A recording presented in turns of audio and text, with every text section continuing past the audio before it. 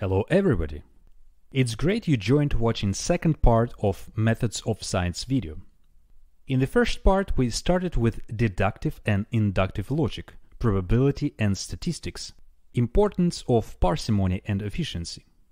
Let's continue with other important methods and instruments of science.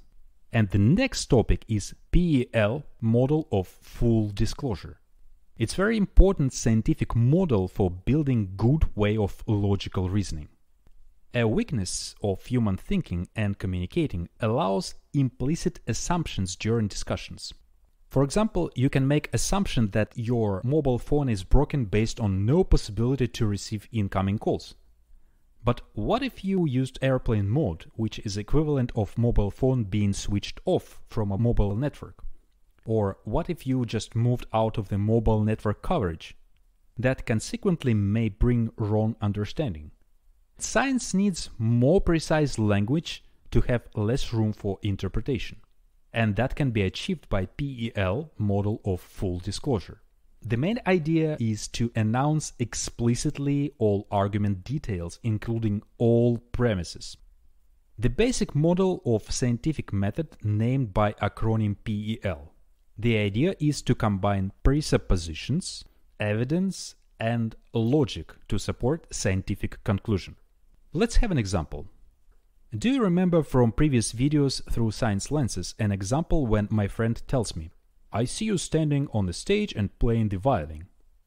Let's check what premise and conclusion we may have for this phrase. Premise: my friend sees me on a stage. Conclusion: I'm on a stage. From common sense, conclusion is certain to be true and the whole argument, consistent with premise and conclusion, is strong, isn't it? In fact, it is not. Surprised? Scientifically, argument is incomplete and defective. Let's work with it. Actually, another required premise needs to be added, which is seeing implies existence. Specifically regarding seeing me and seeing a stage. This is simply the presupposition that seeing is believing, which we also discussed in the previous videos through science lenses. With the addition of the second premise, the argument now looks this way. My friend sees me on a stage. Seeing implies existence. Therefore, I'm on a stage. Just FYI, this last sentence in the expanded argument is actually proper rule of logic. This is much better and follows valid argument form.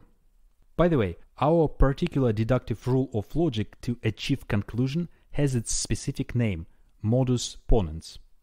Of course, there are lots of other valid argument forms for other situations, but we don't plan to discuss them now.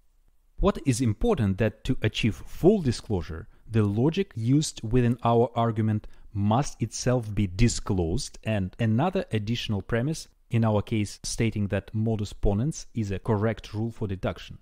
This is to be our fourth statement within argument.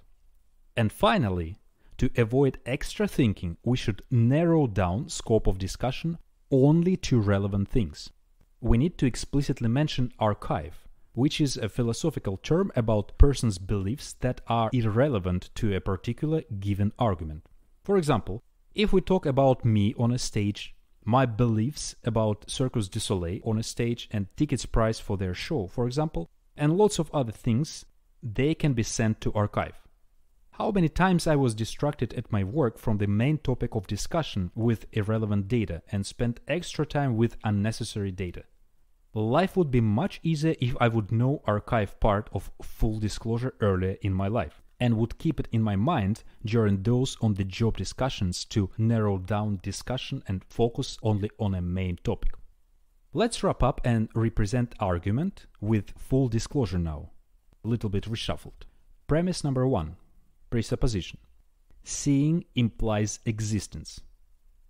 Premise number 2. Evidence. My friend sees me on a stage. Premise number 3. Logic. Modus ponens is a correct rule for deduction. Premise number 4. Archive. The archive dismissed only irrelevant beliefs. Conclusion. I'm on a stage. Remember, presuppositions are beliefs that are necessary for considered hypotheses to be meaningful and true. We discussed presuppositions in the previous video, such as physical world exists and that our sense perceptions are generally reliable. Evidence is data which must be meaningful in view of available presuppositions, and it must be relevant to hypotheses under consideration. Logic combines the presupposition and evidence, our premises, using valid reasoning to reach a conclusion. Science uses deductive and inductive logic, which we discussed at the first part of this video. Irrelevant material must be ignored to avoid infinite and impossible mental processing. Archive is used for this goal. It has no active role and hence it's not indicated in the acronym for the PEL model. That's it for PEL model of full disclosure as an important model for building good way of logical reasoning in science. Actually, you can use it every day as well, at home, at work, etc. For having fun, think about hidden premises during making yours or checking someone else's argument and logical conclusions for the next few days. You will discover a lot. Before discussing next topic, peer review process, which is another very important instrument of science, I'd like to mention ways of spreading popularization of science, as well as scientific institutions, governing organizations, which play significant role in the moving science forward. And let's talk briefly about most important historical turns which helped to build science in its current form. While you are watching this video, you kind of participating in automating and scaling up knowledge sharing. I'm not discussing this topic face to face. I recorded it once and thousands of people can watch it now onwards. Isn't it a good example of scaling up?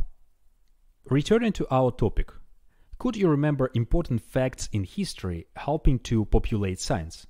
What allowed to scale and speed up human knowledge sharing with keeping science in focus?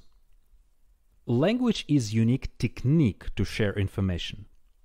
People on Earth started speaking tens of thousands of years ago, and I would like to put language as a historical starting point for our current topic. Then written ways of sharing information came few thousand years ago. Sumerian clay tablets, Egyptian papyruses, and eventually handwritten books of different kinds. Books written just once can be used multiple times by multiple people later. So books allowed to automate and scale up process of sharing information. Johann Gutenberg invented printing press in 15th century, which brought 20-fold increase in productivity and mass book production. Journalism began in the 17th century. It improves communication and played a great role for science popularization. There were Journal des Savants, founded in January 1665 in France, and the Philosophical Transactions of the Royal Society, founded in England 3 months later, not to mention the first true encyclopedias, John Harris's Lexicon Technicum or Universal English Dictionary of Art and Science in 1704, and Ephraim Chambers's Cyclopedia of Universal Dictionary of Arts and Sciences in 1728. Journalism brought new way of communication in scientific world. It started being possible to public scientific researches and hypotheses, to receive confirmation or disapproval for those works from other scientists. There are a lot of journals per each subject, so professionals have access for own publications, for making comments, or just read historical or latest research news. Let's temporarily move forward in time. Electric communications, having origins in the second half of 19th century, started with telephone, then brought television and internet the very next century. So now we can enjoy next level of scaling up and popularization of science. Watching TED Talks and other scientific videos became so widely spread over the world. So you can see how communication channels expanded over the history. What are the other effective way of sharing knowledge and making research with focus on science? Now let's move back in time. Answers started coming closer to 18th century. Royal Institution in London, founded in 1799 by Benjamin Thompson, became soon a research center. It was also a place where popular scientific lectures were delivered to different audiences. There were other organizations before, but they had no open public function. For example, the Literary and Philosophical Society of Manchester, founded in 1781, was a club for men interested generally in science and learning. Let's talk about educational organizations offered programs to public. In 1799, the Berlin Bauakademik was founded. It was followed by the Prague Polytechnic in 1805 and the Vienna Polytechnic in 1815. But the most remarkable educational foundation was Wilhelm von Humboldt's University of Berlin, established in 1810. During Second Industrial Revolution, the high-tech social institution has been assembled in Germany by state technical colleges, or polytechnics, supplemented with von Humboldt's universities. They became universities of technology. And in 1899, 8 largest those universities of technology started awarding degrees. The German PhD degree system was adopted by American universities soon after that, and also appeared in other countries. There are a lot of other scientific organizations nowadays engaged in scientific research, classification of scientific subjects, distribution of scientific knowledge. They could be classified different ways, by country, by scientific subject, etc. They may have different forms like scientific boards, societies, academies of science, think tanks, etc. Having just discussed ways of communicating, we need to realize that modern scientific society has lots of platforms, channels to bring exceptional, multiple times verified knowledge. And one of the important methods to put scientific information on a high trustworthy level is peer review process. In general, scientists within similar areas of study have possibility to ask, receive and provide feedback or additional research on the topic. We need to understand that scientific goal is not always to confirm someone's hypothesis, but also to disprove it if applicable. It's additional way of implementing checks and balances within this scientific system. And by the way, history knows examples of changing scientific views and paradigms because of such peer reviews. Let's combine all discussed terms from current and previous videos through science lenses and methods of science into one diagram with simplified general scientific method. What is the main source of data for science? Of course, nature. The main goal of science is to form and systematize knowledge about reality, about nature around us. Remember about terms learned from previous video about truth, objectivity and realism. That's what nature has, and science claims to collect it in form of scientific knowledge. Imagine you are a young scientist. At the beginning of coming up with new hypotheses and theories, you need to gather some initial data for your particular research. It might be your own observations to collect data and/or previously collected by you or anyone else. Luckily, books and other sources may help. In case of collecting own data, remember to keep in mind scientific presuppositions that world exists and our senses of perceptions and instruments are generally reliable. Of course, you cannot avoid potential noise coming with data. We discussed briefly data distortion in the part 1 of the Methods of Science video. And remember to collect data rationally, since science claims rationalism for its knowledge. We talked about rationality in the Through Science Lenses video. Once data is collected, it comes a time for inductive logic. You need to recognize patterns and make generalizations. This is where analytical part starts. Results of induction should bring formulating hypotheses or models for your research. Remember Karl Popper's falsifiability principle from Through Science Lenses video. We need to verify our hypotheses and models. To prove or disprove, we need to come with some testable predictions, follow up with actual designed reproducible experiments to be conducted. Remember that input data will be your test plan along with data collecting from nature with its possible noise. Evidence is very important for science, as discussed in previous videos. Test results may heavily use statistics and probability. And then results come to the next analytical step. By critical analysis and using deductive logic, we need to understand test results' relevance with preliminary hypothesis. Remember that both deduction and previously mentioned induction steps should follow PEL model of full disclosure. Once data analyzed, hypotheses may be altered or even rejected. There might be a need for several rounds of collecting results of reproducible experiments and analysis steps. Test results on the next steps may adjust predictions or may even completely contradict.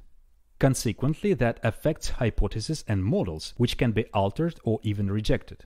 If no full rejection happened, eventually, after one or several rounds, test results might fully support your initial or altered hypothesis. If you reach this step, you are lucky to move to design stage to form your initial theory. Remember that science is public and shared, it's a liberal art. And it has a lot of ways to spread information within as well as outside scientific world. That's where publishing comes. Please note that we're all human and we still may not collect enough evidence. Data might be too noisy, we may make human logical mistakes, remember biases discussed in previous videos, and so on. Therefore, you need to be ready that your theory may be fairly criticized. Remember, data underdetermine theory, no matter how well one theory explains a set of observations. It is possible that another theory may fit just as well or better, and all theory might be even rejected. To verify your theory, it's better to wait for peer review process. So another round or even several rounds of steps just discussed will be involved to be made by your peer reviewers. Your theory can be confirmed, altered, or maybe even rejected by other scientists. We just fully finished discussing terms from Through Science Lenses 2 videos and Scientific Instruments in Methods of Science 2 videos. We discussed science borders like no theology and no metaphysics. Within that borders, scientific methods claim to be very effective to collect and rationally systematized objective truth about reality. Before finishing this video, we need to mention that scientific approach is not the only approach of forming human knowledge. Some of the existing non-scientific ways of gaining knowledge are trivial or trivially practical, collects knowledge from early stages of human history, delivers simple data about surrounding nature, which includes common sense survival basics, science, recipes, personal experience, and traditions. And it serves as basic orientation in surrounding nature, and as a basis for usual everyday behavior. Artistic, which tries to reflect reality through signs, symbols, and artistic images. Mythological, considered to be peculiar for historically primitive human cultures, tries to explain reality with the help of personified supernatural beings, legendary heroes. Theological and some other ways of gaining knowledge. They are not considered to be used in science for different reasons. For example, due to no possibility to systematize or to prove or to filter by scientific criteria such as falsifiability, or just because of scientific borders historically set. We are not opposing methods of collecting information, but to me, scientific way looks highly reliably trustworthy due to discussed terms, models, and scientific method. As a result, MotivationHow portal plans to provide systematized motivational videos for scientific branches and subjects as its biggest part of portal's information without focusing on non-scientific items. Methods of Science videos are coming to an end. The next few videos will be about techniques and technology. Hope you will watch and enjoy them as well. We will cover a few important things, reveal why they are so important for human in the whole history and especially modern days. And just FYI, there is a plan to cover techniques and technologies by MotivationHow portal as well. See you!